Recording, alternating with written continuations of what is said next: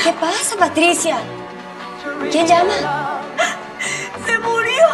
¿Quién? ¿Quién se murió? ¿Quién? Mi celular, ¡ay, se me lo cortaron!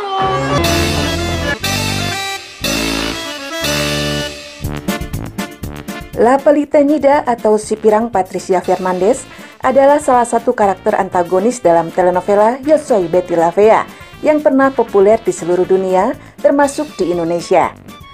Tokoh Patricia Fernandez merupakan salah satu musuh besar Betty yang memiliki karakter lucu tapi menyebalkan.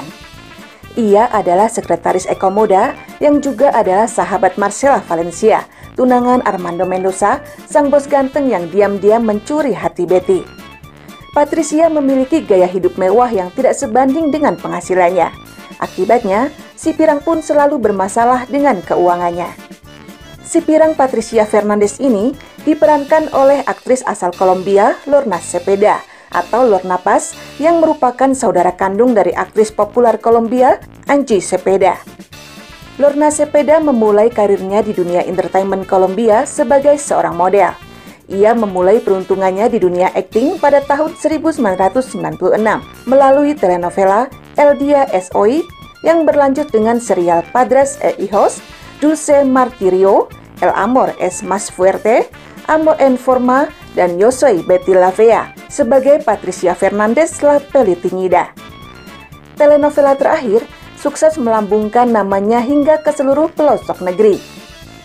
Kepada sejumlah media, Lorna Cepeda mengakui kalau dirinya tidak mudah untuk mendapatkan peran sebagai Patricia Fernandez dalam telenovela yang tayang perdana pada tahun 1999 hingga tahun 2001 itu.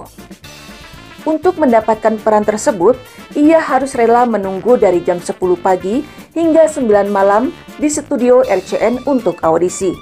Setelah menunggu beberapa hari usai audisi, pihak RCN pun akhirnya memberikan kabar gembira, di mana ia berhasil mendapatkan peran sebagai Patricia Fernandez. Hingga saat ini, setidaknya sudah 28 telenovela telah dibintanginya.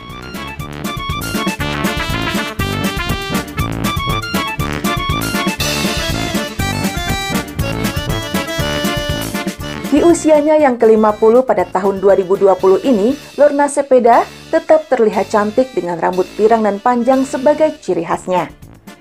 Namun di balik kesuksesannya sebagai seorang aktris, Lorna Cepeda ternyata seorang ibu yang sangat memperhatikan anak-anaknya.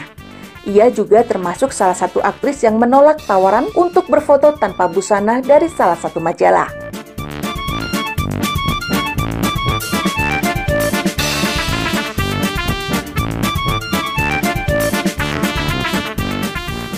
Satu hal yang sangat dirindukan Lorna Cepeda tapi tidak bisa lagi dilakukannya di sepanjang hidupnya adalah berjemur di bawah matahari. Pasalnya, Lorna didiagnosis menderita kanker kulit sejak tahun 2016. Meskipun saat ini ia sudah dinyatakan sembuh, namun dia tetap harus melakukan pemeriksaan rutin dengan dokter kulit.